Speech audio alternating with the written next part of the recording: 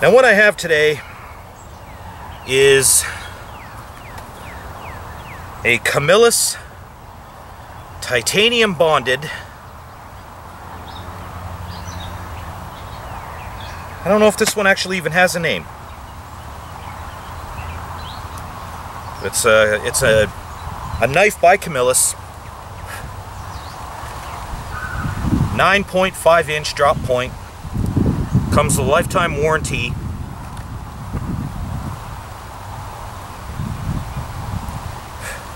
Four and a half inch blade. Oh. Alright, mosquitoes are eating me. Let's move out of the shade a little bit, see if that helps.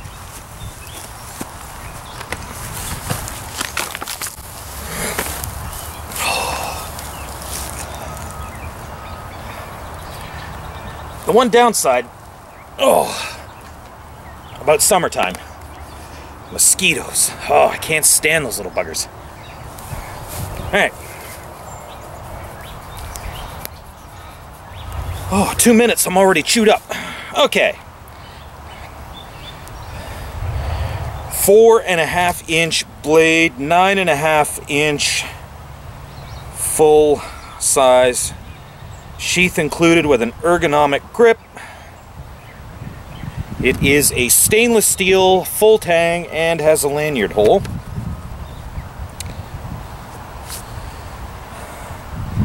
As I said before, comes with a lifetime warranty.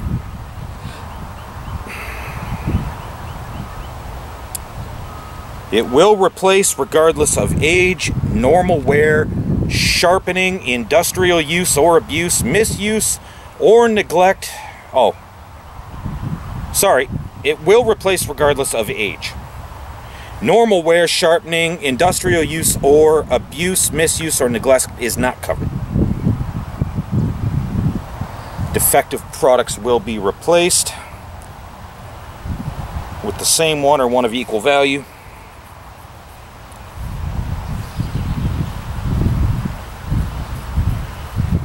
CamillusKnives.com, and they are on Facebook, Twitter, YouTube, and Instagram.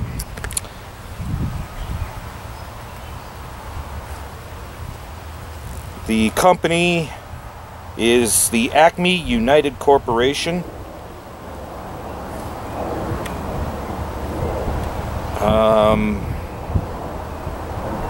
And Camillus is made in China.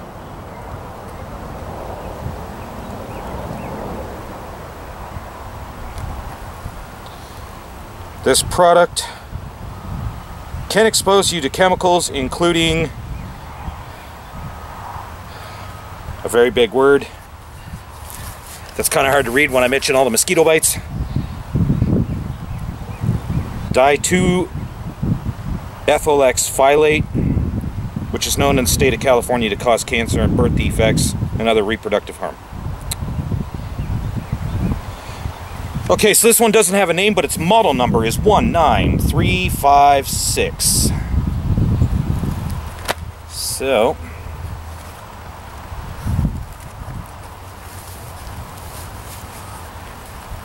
I should note, both this and this were sent to me by a subscriber, Frank D. I got it a couple of weeks ago now. I'm getting around to doing a review on this. Now, I actually should mention, other than the fact that I did a review on my Selkirk, and then I did like the Selkirk 1 year later video, I did tell myself I was not going to be doing cheap knives because essentially you get what you pay for. And then Frank D sent me a... Oh, geez.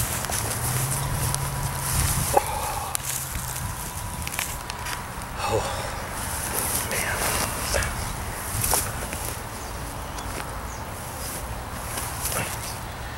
Oh, had to take a bit of a break to deal with some mosquito bites. Holy jumpins, I sat down for like, what, a minute, and I was just swarmed. Whew.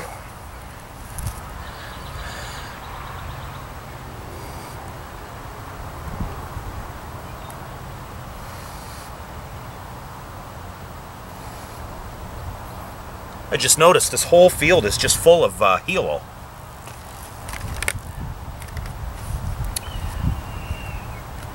Okay. As mentioned, I was not going to do a bunch of reviews about a bunch of cheap knives. In my opinion, you get what you pay for. Cheap knives are just that. But then, Frank sent me a Mora knife. Completely changed my opinion of that. Mora knives, awesome. They really are. They're really good knives for a very, very cheap price.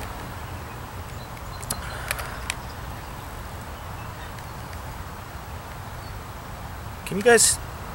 I got a red-tailed hawk circling around, and he's every once in a while he's calling out.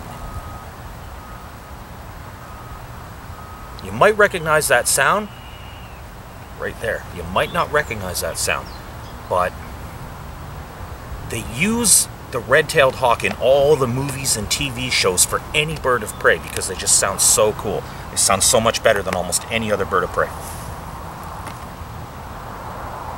Oh, we got 1, 2, 3. I hope he just did it in. I hope the camera picks that up. I love that sound.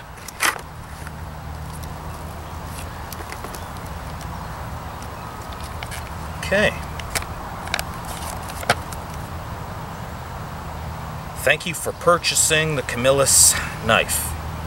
Our knives are made of the finest cutlery grade steels and are thorough hardened to hold its edge. With proper care, this knife will continue to provide quality cutting performance for an extended period of time. After each use, clean thoroughly with soap and water and immediately towel dry. When the knife is fully dry, oil the blade with steel lubricant to prevent rust. Use glass cleaner to clean the knife handle.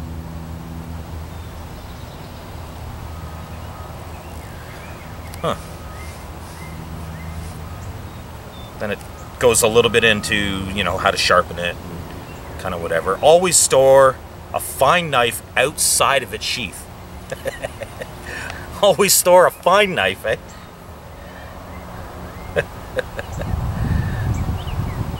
Okay.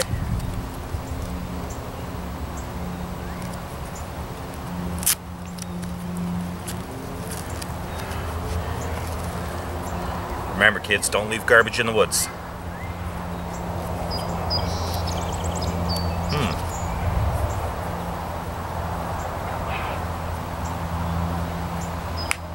Still being eaten alive here.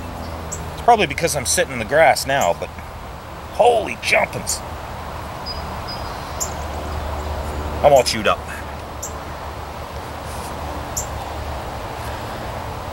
Okay.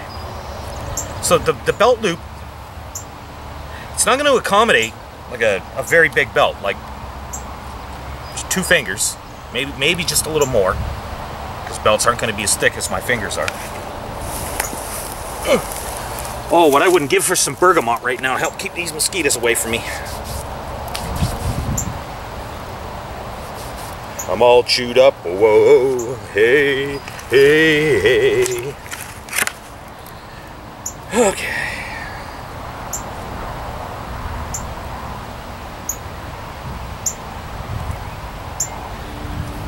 The handle, actually, it's got a nice feel to it. It's all right. There might be a little bit of a hot spot right here. That might be because my hands are a little bit bigger, a little bit fatter than your typical kind of bushcrafty guy or whatever. And I'm feeling a bit of a hot spot right in here. So extended use, you're probably going to blister up your hands a little bit, I would think. Well, how can you tell, Dave? You just touched it. You just got a hold of it. Well, I'm glad you asked. hold it really, really tight. Grab a hold of it and grip it really, really, really tight. And just sort of mash your hand a little bit around and, you know, get a good feeling for it. And that's going to almost kind of simulate extended use. And what I'm feeling is just a sort of that rubbing, almost like a faint sting here, here, and here.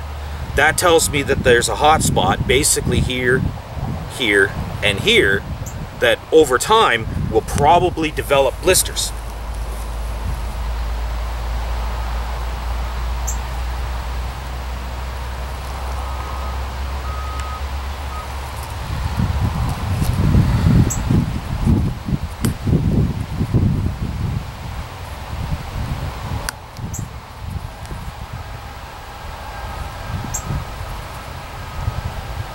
So it's stitched and rivet reinforced here and reinforced here on the back that holds the clasp on. It's single stitched all the way around. Double stitched on the reinforcement here, a reinforcement here, single stitched here, and then the rivets. So all in all, not really a bad case. Not really a bad case at all. And I like the button snap. I don't like Velcro. I really, really don't like Velcro. Several reasons. One, it's loud. When you're tearing the Velcro off, it is loud, and I don't like that. I don't like dealing with it. Number two, wears out over time. Velcro doesn't last very long at all. You know, I mean, depending on the amount that you rip it open and close it up, but I mean, it's knife sheath, right? You're at camp. You're probably going to use it a fair bit. So, you know, all in all, depending on how much you camp, that case might only last like maybe a year, maybe two. So you could have a knife that could possibly last you forever, but the case is garbage because it's got Velcro on it. So I like the clasp.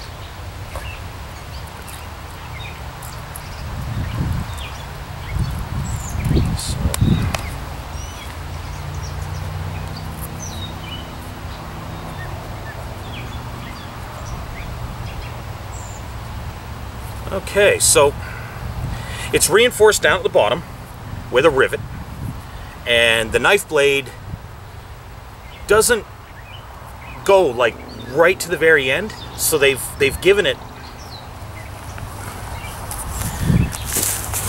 push it all the way in, flip it over, there's the point right there, so it doesn't go all the way down to the bottom. So as long as you're not bending it over like I am, messing around, that'll be fine. You can work with that.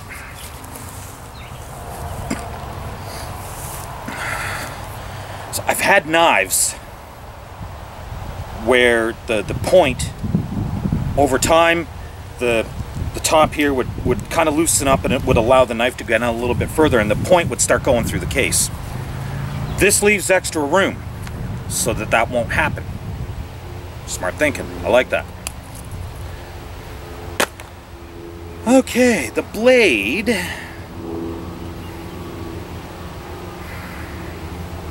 I guess you could technically call that a drop point.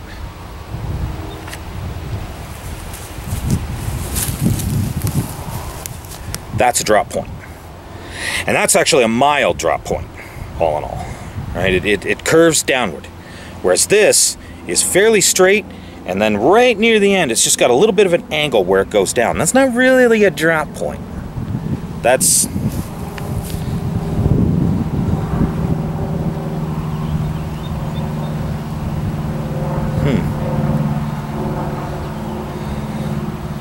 It's like, compared to my usual knife, it's got a little more handle, slightly a little less blade.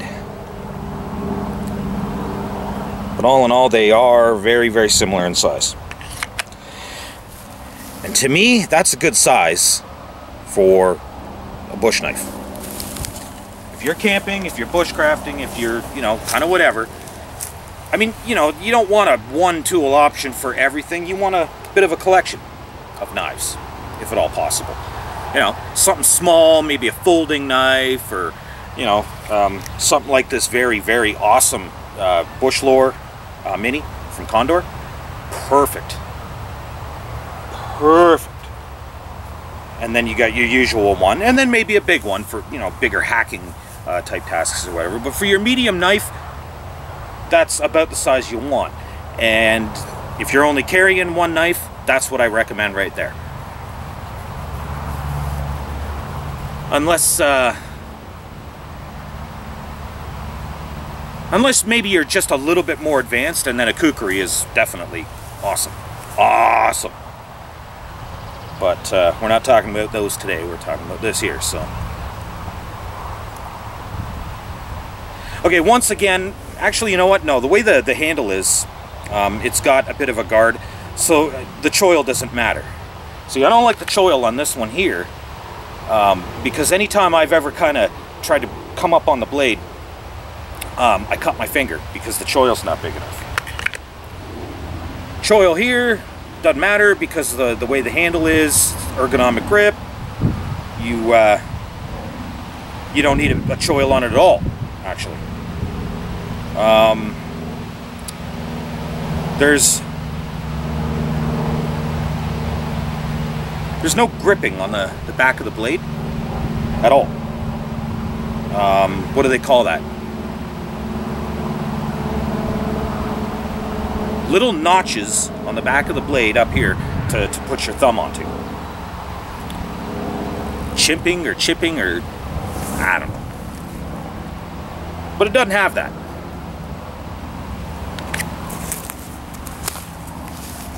Those things right there. Doesn't have it. So those are actually pretty handy. I like those. So this doesn't have that.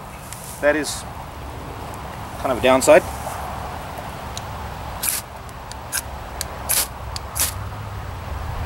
She throws some nice sparks though. That is a nice spine. That's important.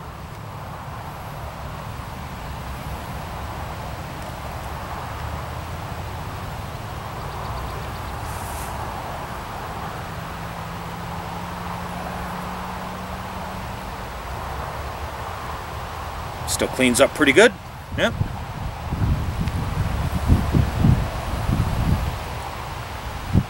And honestly, I've never really had a problem with a knife not cleaning up after you've struck a ferro run. It always cleans up nice. Always does. I've never had a problem. Okay. Let's see about cutting now. Okay. Here we are. Sitting back in the grass with all the mosquitoes.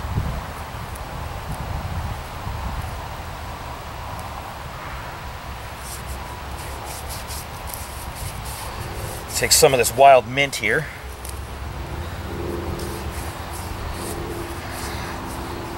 Bergamot seems to be the best mint to use, but mint generally will keep mosquitoes away, so. All right.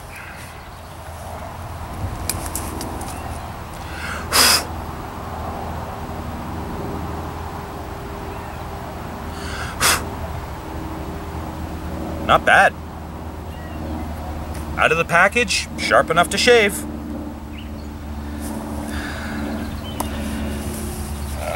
I guess I should show you guys that. Ugh.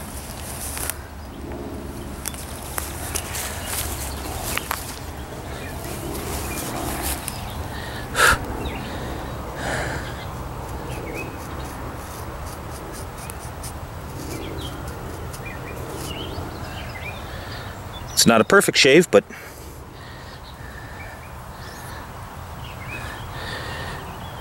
it does shave.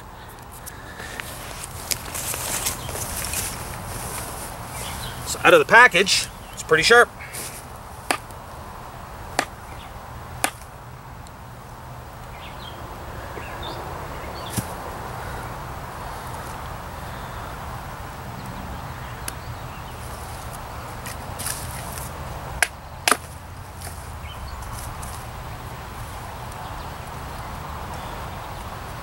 This might be a little too big for it.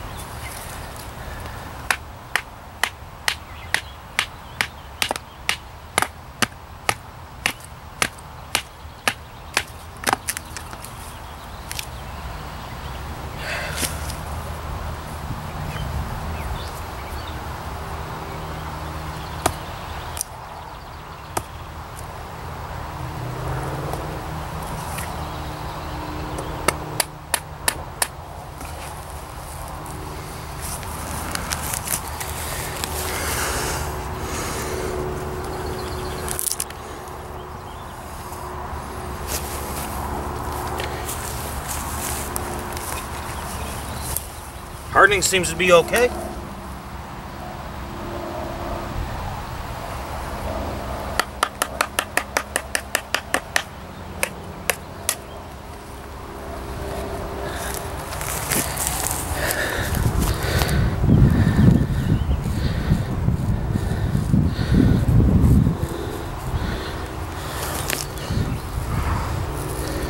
Doesn't shave hair anymore.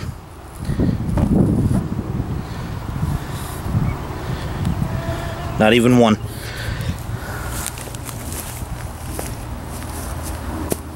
So, edge retention does leave a little bit to be desired, but that's stainless steel for you. You want really good edge retention, go with carbon. Carbon steel really is good for edge retention.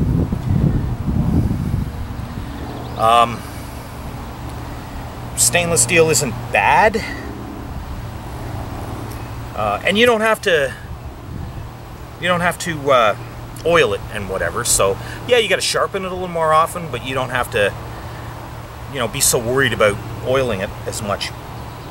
So all in all,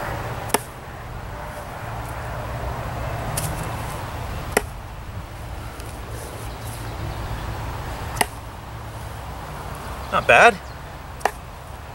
She goes in pretty well. Still straight. So blade hardness is good. Edge retention does leave a little bit to desired, but like I say, stainless steel. It's got some hot spots, you know, over an extended period of time. It's going to toughen up your hands if you use it a lot. Eventually, you know, your hands will get used to it, as long as you're using it, you know, fairly regularly. So, decent case, feels relatively good, comes nice and sharp. Hardness, you know, she's definitely a tough knife. Definitely not bad. Down points, the edge retention, like I say, a little bit to be desired. There are some hot spots on the handle that, you know, will be a real pain in the butt. But all in all, for one of the cheaper knives, and I still can't seem to get far enough away from the airport.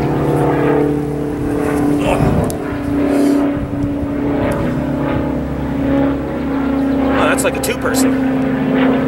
Someone's having fun. Dual engine. I haven't done that in so long, you guys. I don't really know how much I miss it, considering I get airsick a lot. Not all the time, not every time, but a lot, yeah. I do, honestly. Okay. So yeah, the bad points, edge retention, and the hot spots. But for a cheaper knife, to start out, it's definitely cheaper than what I paid for the Selkirk. I know that. I think this was about 40 bucks Canadian, maybe 50. I'm not 100% sure. I remember I was looking at it. I was thinking about buying it. I decided not to.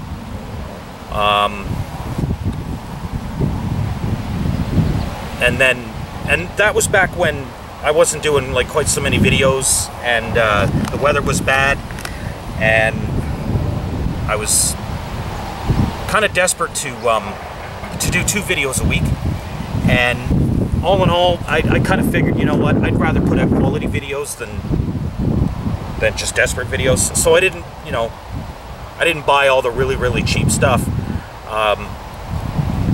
Just like I say, cheap knives, as far as I'm concerned, you get what you pay for. Until Frank sent me that Moore knife, totally changed my opinion. Bargain hunting on a knife actually isn't that bad of a deal. Those are grape leaves, by the way. Getting a little thirsty out here. So,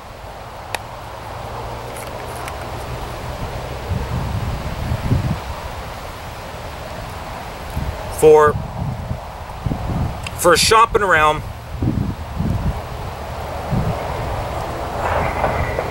looking for a budget, just starting out, you can do a lot worse than the Camillus, okay? Trust me, you can do a lot worse than this. Bear Grylls. So, as a starting out knife for somebody who can't afford to just run out and get all their equipment at once, but they want to do at least the 5Cs in the beginning, working on a budget. Okay. Horrible time for my battery today. I was just wrapping up. But as I was saying, for somebody putting together a kit and they're working on the first 5Cs, they don't have a whole lot of money, and they want to get as much as they can for as little as possible, you can do a lot worse than this. And as long as you keep something that will help sharpen this in the field, I'll call this a pass. So, you never know. You never know. It might not be so bad in the hands of someone with smaller hands or bigger hands. The hot spots might be non-existent or possibly in a different place. And as long as you have a means to sharpen your blade, edge retention isn't necessarily going to be that much of a problem. As for everything else, at a quick look, I don't think it's that bad of a knife. I really don't. I'd still go for the knife that I normally use. I'd still, if I had to do it over again, I'd still buy the Selkirk. But I could afford the Selkirk at the time. If you don't have $90, $100, you have 40 or 50, you could do a lot worse than that. So I'm going to call it a pass, providing you have a sharpener in the field with you. So, hope you guys enjoyed that. We'll see you in the next video, and I hope you're enjoying your summer. Got lots coming up.